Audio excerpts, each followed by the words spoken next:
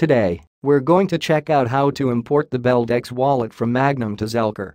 Download the Zelcore wallet from the Google Play Store and register an account.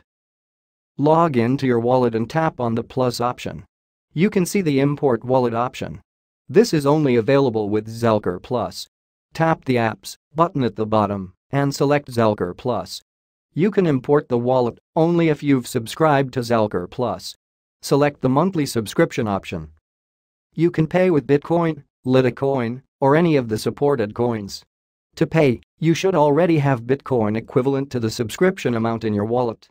Once you get Zelcore Plus, the import wallet option will be highlighted. Here, you have to select the Beldex coin. Enter the wallet label. Now you'll require your view key and spend key from Magnum. Go to your wallet, select My Wallets, then select Beldex wallet. Tap the refresh option to sync your funds. You can also import the wallet without syncing it. But to send your funds, you must sync it 100%. To import wallet, tap the More option at the top right. Select the Export Key option. Enter your password and tap the Show Private Key option.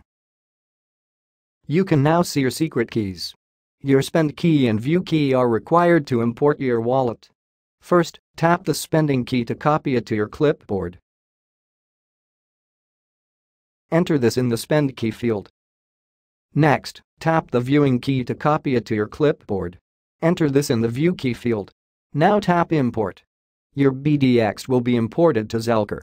If you don't see your funds, select the Beldex wallet.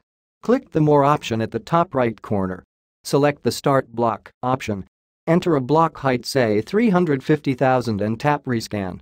Your funds will reflect in your account.